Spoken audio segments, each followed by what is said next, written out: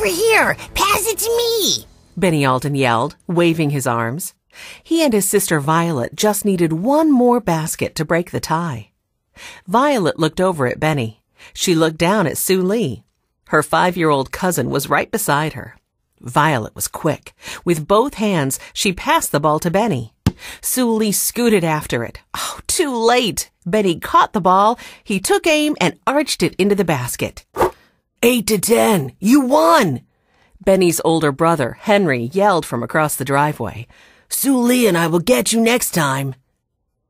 The Aldens' backyard basketball game was over. The children plopped down on the cool grass next to 12-year-old Jesse Alden, who had sat out this game. Their dog, Watch, waited for someone to roll him the ball. He liked basketball, too. Henry's the basketball champ in high school, Benny said. But we're the champs in Grandfather's driveway. I like our new basketball stand. It's not too tall. The net over the garage is for big kids, but this one is just right for me and Sue Lee. You two are going to catch up to the rest of us in no time, Jessie said. Then watch out, everybody.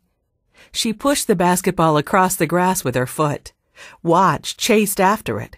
He pushed the ball back to Jessie with his nose. She rolled it to him again. Sue Lee was just like a little shadow guarding me, Violet told everyone. Speaking of shadows, look at that. Henry pointed to a long shadow moving up the sunny driveway. Watch saw the shadow, too. He let the basketball roll down the driveway. He ran after the shadow instead. The Aldens heard the fast, pleasant thump of a basketball hitting the driveway. Then, swoosh, the ball sailed right into the big net over the garage. Who threw that? Jessie asked. The children looked down the driveway. The sun was in their eyes. All they saw were two skinny shadows crisscrossing each other. The Aldens heard a young woman's voice. That's okay, Watch. We're friends.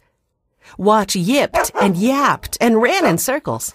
He liked these people with the long shadows. The Aldens scrambled up from the grass. The two strangers dribbled and ran and jumped.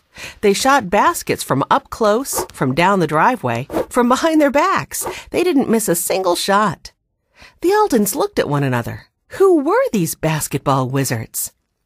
The children heard the screen door bang. Grandfather Alden stood on the back porch. He smiled at the young woman and the young man.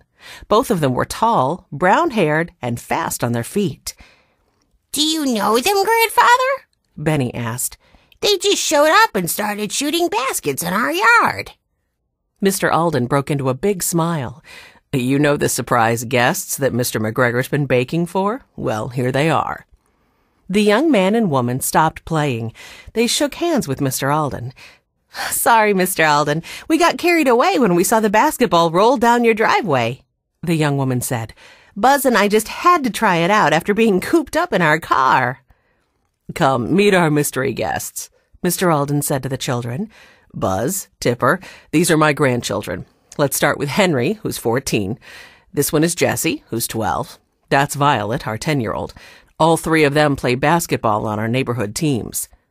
What about us? Sue Lee asked. Mr. Alden patted the little Korean girl's head. Why, of course. I would never leave you out, Sue Lee. This is Cousin Joe and Cousin Alice's daughter. And last but not least, here's Benny. He's 6 now. He and Sue Lee are catching up to my older grandchildren in basketball. I just bought them that junior-size stand to practice with. Children, meet Buzz and Tipper Nettleton. Henry's eyes opened wide. Are you the famous Nettleton twins? The young woman laughed.